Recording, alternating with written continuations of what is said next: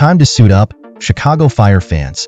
The fire is still burning strong as we gear up for the 13th season of the show that started it all, Chicago Fire.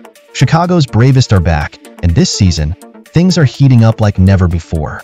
As we count down to the return of One Chicago Wednesdays, NBC has dropped a tantalizing teaser, and all eyes are on Stella Kidd as she takes charge at Firehouse 51. Could this be a sign of things to come in Season 13?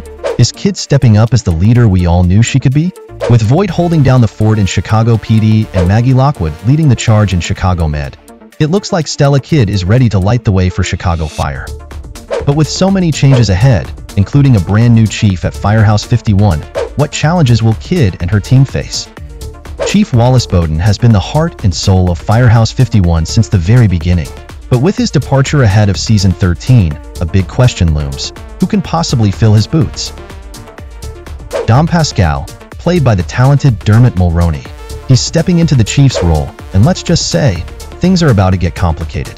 Pascal's arrival is already stirring the pot, and while we thought Herman might be the natural successor, it looks like this new chief is ready to shake things up. And speaking of shaking things up, romance is in the air.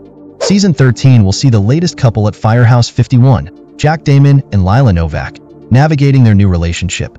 They're the fresh faces trying to find their place in this tight-knit team, but will their budding romance bring them closer? Or create sparks that could ignite even bigger fires? Mark your calendars.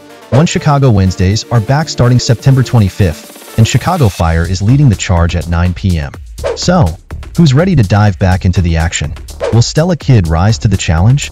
How will the new chief shake things up? And what's next for our favorite firefighters and paramedics? There's only one way to find out. Stay tuned and subscribe to our channel, because the flames of Chicago Fire are only getting hotter.